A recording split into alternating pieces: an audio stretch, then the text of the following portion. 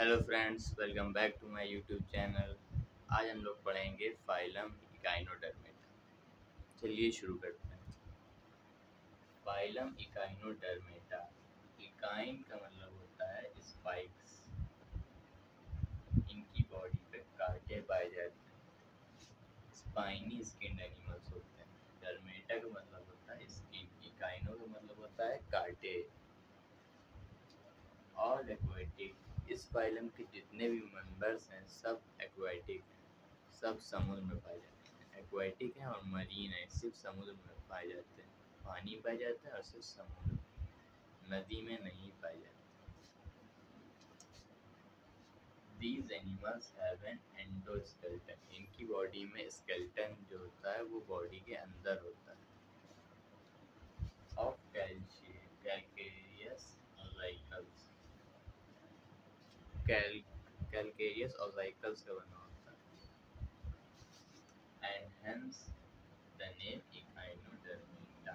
और इसी की वजह से इनका नाम जो है इकाइनोडर्मेटा पड़ा। All the marine with organ system level of organisation.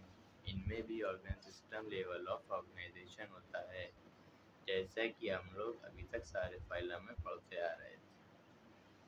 Organ system level of organisation सबसे पहले किस फाइलम में आया था? फाइलम एस्केलमेंथीज में। The adult echinoderms are radially symmetrical। जो अडल्ट इकाइनोडर्म्स होते हैं वो रेडियली सिमेट्रिकल होते हैं, but larva are bilaterally symmetrical. Echinodermata के जो लार्वा होता है वो बाइलेटरली सिमेट्रिकल होता है, लेकिन इसका अडल्ट जो है वो रेडियली सिमेट्रिकल होता है। They are triploblastic. मतलब इनके एम्ब्रियो में जो है तीन जर्म लेयर्स पाई जाती हैं, ectoderm, mesoderm and endoderm. And coelomate animals. इनकी बॉडी में सीलोम पाई जाती है। अब हम लोग इसके आगे देख लेते हैं क्या है।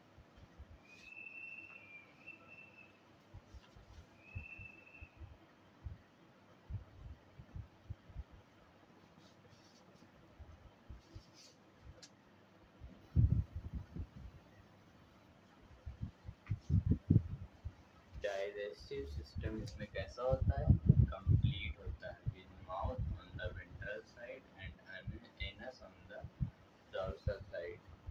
डाइजेस्टिव सिस्टम इसमें जो है कंप्लीट होता है, ठीक है। The most distinctive feature of echinoderms is the presence of water vascular system. बहुत इम्पोर्टेंट है ये।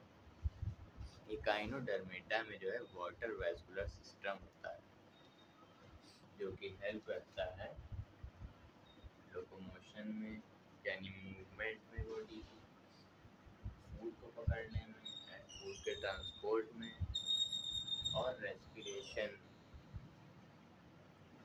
And excretory system is absent. Excretory system इसमें नहीं पाया जाता। Sexes are separate. ये डायोशियस होते हैं, यानी मेल और फीमेल गैमीट दोनों अलग अलग बॉडी में होते हैं। Reproduction is sexual. Fertilisation is usually external. Fertilisation कैसा होता है? एक्सटर्नल होता है। Development is indirect with free swimming larva. Development इसमें कैसा होता है? इनडायरेक्ट डेवलपमेंट होता है। जब भी किसी एनिमल में लार्वा बनेगा तो उसमें कौन सी फॉर्म होगी? Indirect form. Free swimming larva इसमें पाया जाता है, जो कि बाइलेटरली सिमेट्रिकल होता है। उसको बीच से काटेंगे तो वो दो इक्वल पार्ट्स में डिवाइड हो जाएगी उसकी बॉडी। अब इसके आगे हम लोग देख लेते हैं।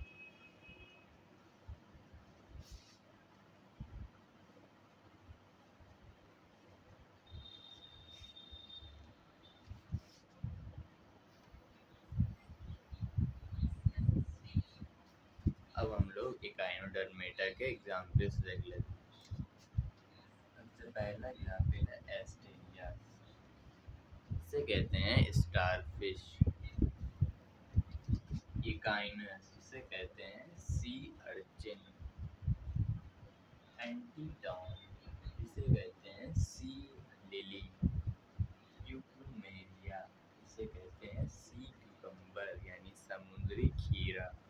ये बिल्कुल खीरे के जैसा दिखता है लेकिन ये एनिमल होता है। एंड ऑफियोरा इसे कहते हैं ब्रिटल स्टार। ये थे एग्जाम्पल्स, मेन एग्जाम्पल्स हैं ये काइनोडर्म्स के। अब हम लोग देखेंगे एकाइनोडर्म के कुछ basics. Level of organisation, organ system level of organisation पाया। Body plan, tube with in tube. Germ layer कैसी होती है? ट्रिप्लोप्लास्ट। सिमेट्री कैसी होती है? रेडियल। लार्वा में बाइलेटरल।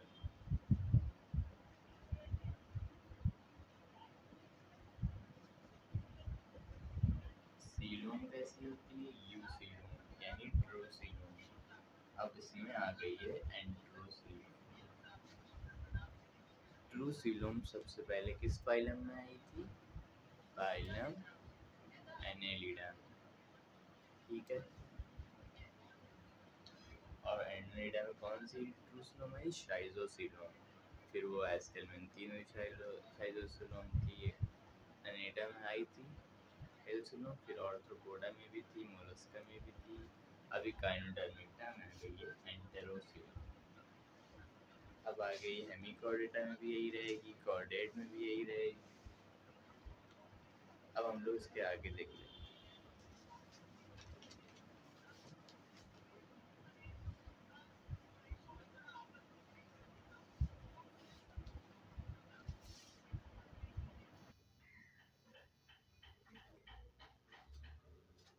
ये है स्टारफिश का वाटर वैस्कुलर सिस्टम।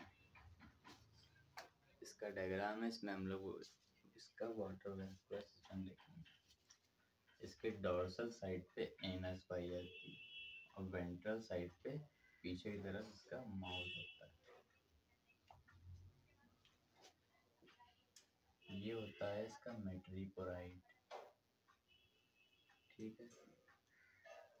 और फिर ये होती है स्टोन कैनाल, ये होती है रिंग कैनाल और ये होती है रेडियल कैनाल।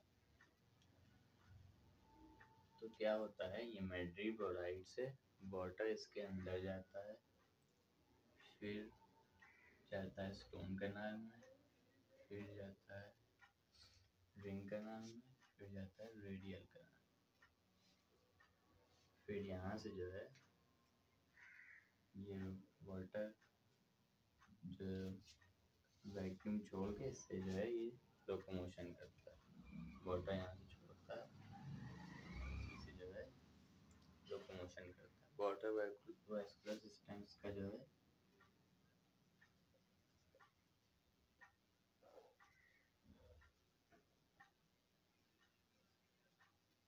लोकोमोशन के लिए काम आता है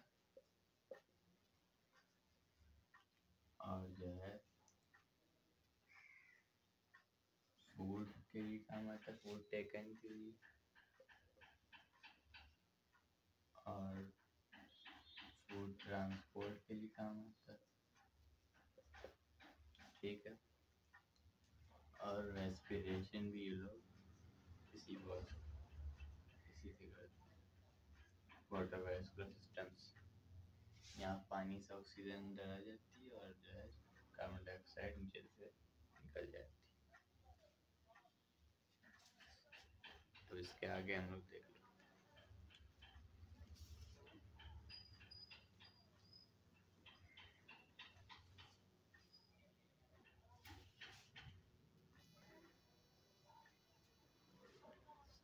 इसके आगे हम लोग नेक्स्ट लेक्चर में देखेंगे। तब तक के लिए थैंक यू।